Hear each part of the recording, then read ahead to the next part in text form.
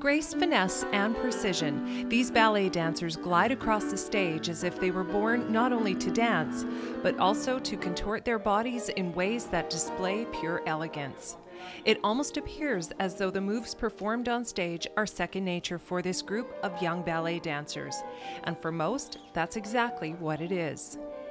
The ensemble of 25 dancers have been training in ballet for most of their lives and are part of the world-famous National Ballet of Cuba.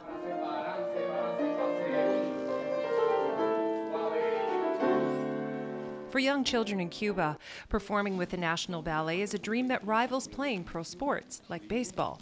They begin training at age 8, when they are chosen as one of 350 students to join the National Ballet of Cuba school. For some, the journey will take them all the way to the top, when they become one of the 70 dancers who actually perform with the National Ballet. The training is 10 years of training in Havana at the National Ballet School, and then when they graduate at 18, then they get into the company in a junior way, and then at 20 they actually become full members of the company. Has been the greatest honor as a dancer. I have be with them.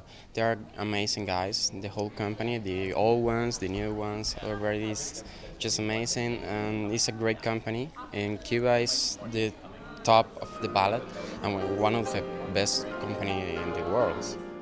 In Cuba, becoming a ballet dancer is a dream that little boys and little girls all dream about, and they tour all over the island, picking up these young kids, and everybody wants in. So these dancers, when they're in, they're like superstars within their country.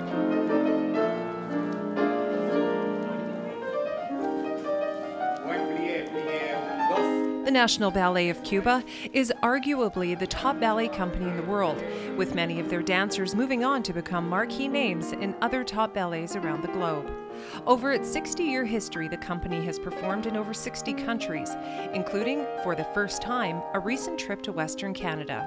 The ballet showcased its unique style of traditional dance that pays tribute to founder Elisa Alonso, who at the age of 91 continues to direct the company. A lot of companies are more into contemporary dance. This is a company that has stayed true to like an older style. So in a way, it's an aesthetic that we don't often see. Like if you would go to New York and see New York City Ballet or the Bolshoi even, like you wouldn't see the style of dance. It's amazing. I love to travel and I love to dance. You combine that and here we are. Reporting for Shaw TV in Kelowna, I'm Tammy Williams.